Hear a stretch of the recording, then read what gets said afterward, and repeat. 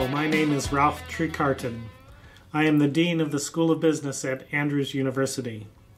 Today, businesses and professionals are struggling to make wise decisions during this time of worldwide crisis caused by the COVID-19 pandemic. Some people call this the coronavirus pandemic. In the following short presentations, we would like several of our professors to share with you some ideas for surviving this disruption and for planning for a strong future. We are hoping that the robust economy in Vietnam is not damaged for too long or too badly as a result of this situation. The ideas shared are not meant to be exhaustive answers to questions, but just a starting point for your planning. All businesses should be carefully planning so as to position themselves for outstanding success in a variety of market conditions. Here in the United States, where our main university campus is located, in the state of Michigan, we are very close to a state of lockdown. The governor of our state has closed all of the schools, and students are all finishing up their studies through online delivery of education.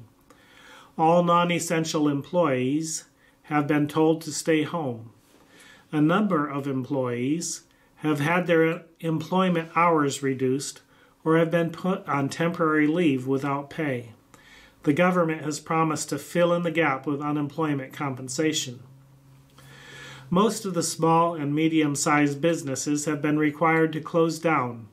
Of course, this raises many questions for the owners and employees of these businesses. We hope to give you some ideas of things your business can do during the crisis and how to prepare the business for the business environment as we come out of this situation. It is my sincere hope that someday I will be able to meet you in Vietnam or in the United States. We are very pleased with the quality of our Vietnamese students that have graduated with our Andrews University MBA degree or with our BBA degrees, Bachelor of Business Administration degrees. For now, we hope you enjoy the following presentation. Thank you.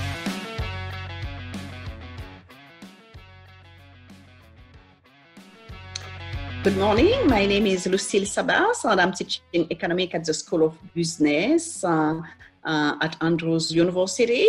My background is economics all along. I studied economics from high school. I'm from France, and in France, from high school, we choose our specializations. So from high school, I started to study economics. My BA is in economics, my Master 1 is in economics, and also my Master 2, Master 1 economics, Master 2 economics, and my PhD also is in economics, got from La Sorbonne University in Paris. Even though I studied economics all along, however, I have two specializations, economic development and international macroeconomics. I also have some finance in my background because preparing my Master 1 and my Master 2, I had to present a dissertation. And in both dissertation, I worked on financial issues, financial crises, on financial problems in some countries, especially developing countries. So today, I have to talk to you about, or to give you some insight on how to remain productive in this particular situation. We all agree this is a very challenging time where we have to work from home because of the COVID-19. So we have to find ways in order to stay as productive as before, or if we cannot keep the same level of productivity, at least do our best to stay close to what we used to have. So some quick advice First of all, I'm going to ask you to keep the spirit of the workplace. Even though the environment has changed, we are at home, but try to recreate the same environment and keep the spirit of the workplace.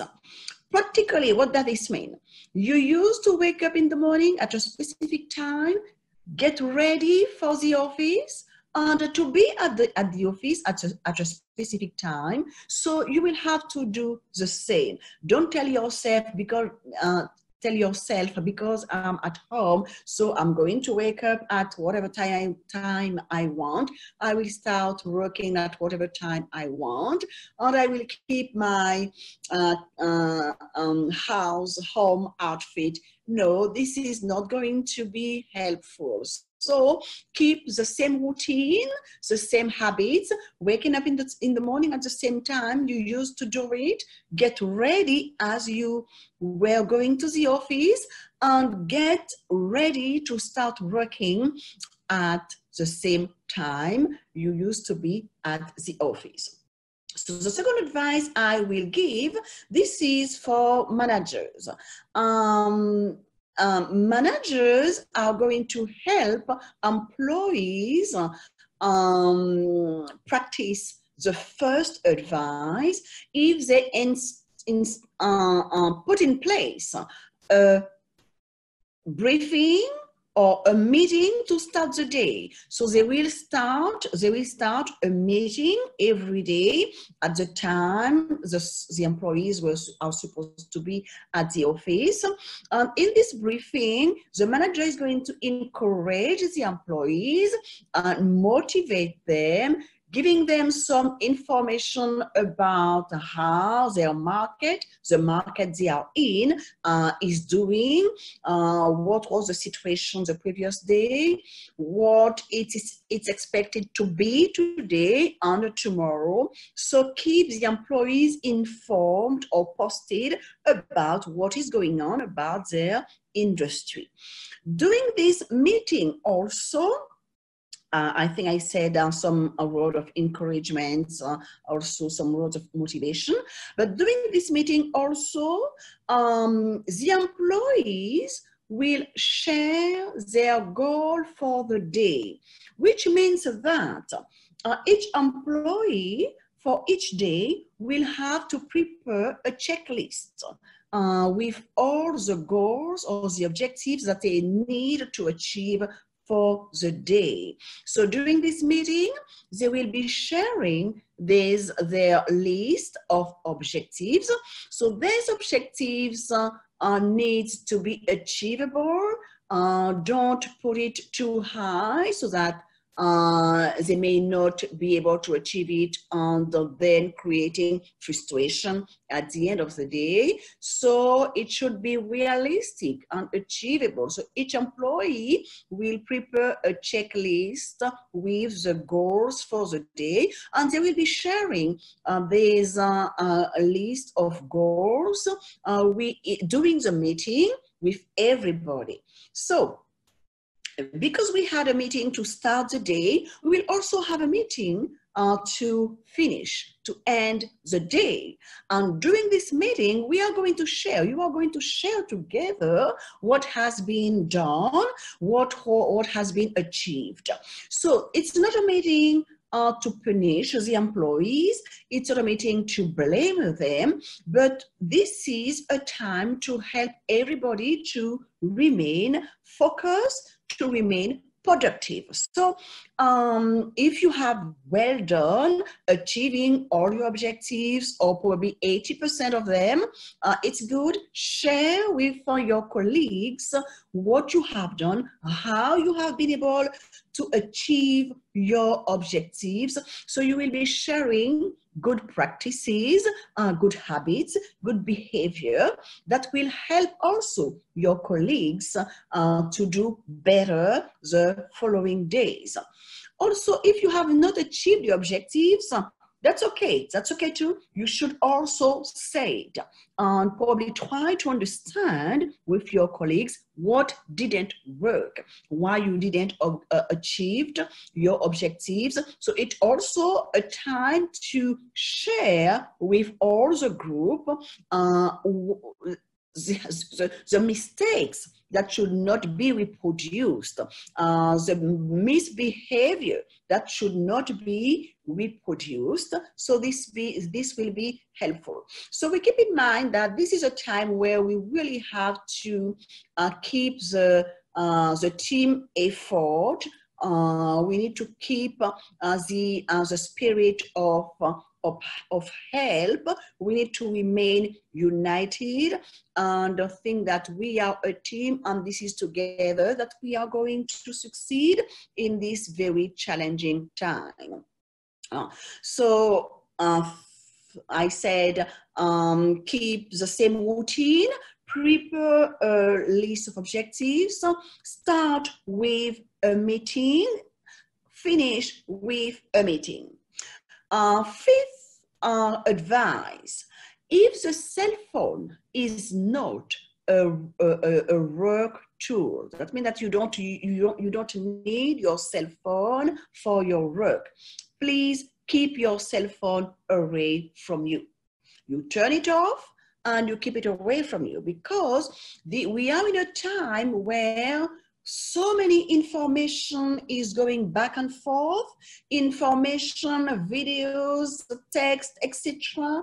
are coming every minute. So the cell phone can disturb you very quickly and prevent you to remain focused. So keep your phone, your cell phone away from you.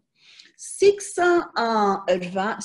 advice, every 2 hours, get up, walk a little bit, do some exercises, move around. This will help you to be productive. Don't sit down in front of your computer or your desk all day long. Get up, move, do some exercises. So these are the advices that I wanted to share with you, so we can summarize them.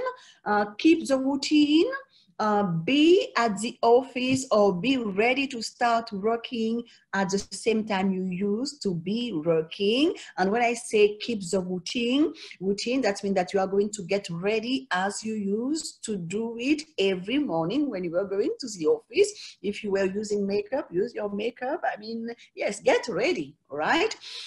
Third advice,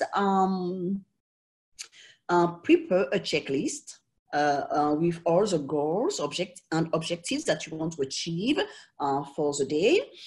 Start the day with a meeting led by the manager, where information will be shared, where the goals will be shared with all the colleagues. End the day with a meeting where the achievements will be shared also with the colleagues, with the idea to help the whole team. Every 2 hours, get up, do exercises, move around, etc. So these were the major ideas. I think that with this, there is no reason that we cannot do our best. So I will encourage you to remain very focused. It's a very challenging time for all of us. So this is a situation that we are not accustomed to. So we need to adapt. So that means that we should be very disciplined, very organized, and intentional. We need to be intentional, and we need to remain focused. But all this will be possible if we observed the different advice that I gave. Again, routines, getting ready, start on time, the checklist, keep the phone away from you, start with a meeting, finish with a meeting, sharing information. And during the day also, the manager can decide during the day, I'm going to have another meeting, just with the idea to keep everybody focused, to keep everybody with the work spirit. So a meeting to start, a meeting to end, but during the day, another meeting or two other meetings can be helpful. Also, a time to stop and have lunch, a limited time for lunch, and then we come back to work.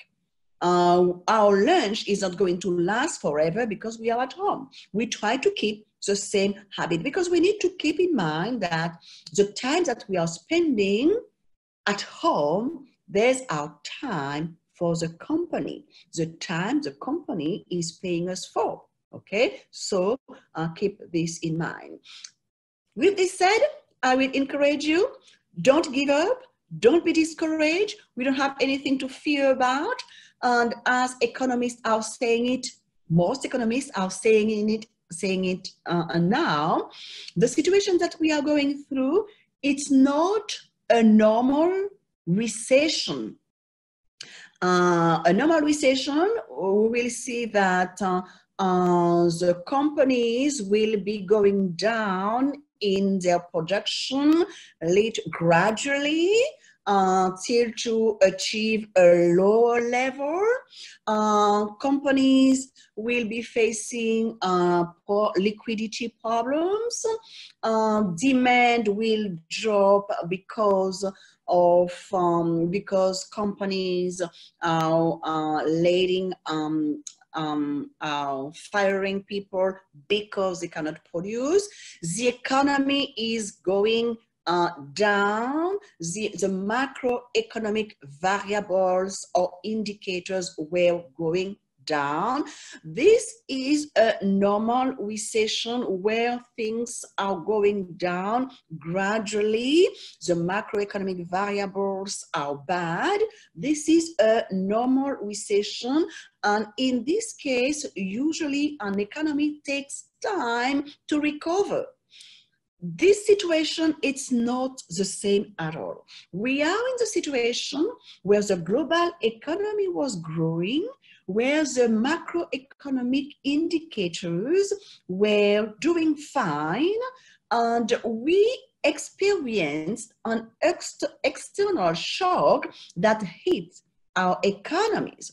So because it's an external shock that hit our economies, where where things were going great, with the companies producing, keeping producing, increasing output, the GDP were growing, and employment was at a low level, inflation was under control. So it's not a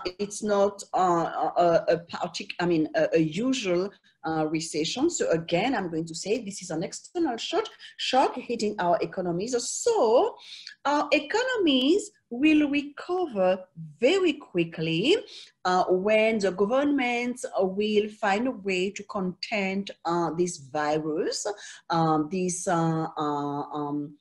They will contain the spreading out of this virus.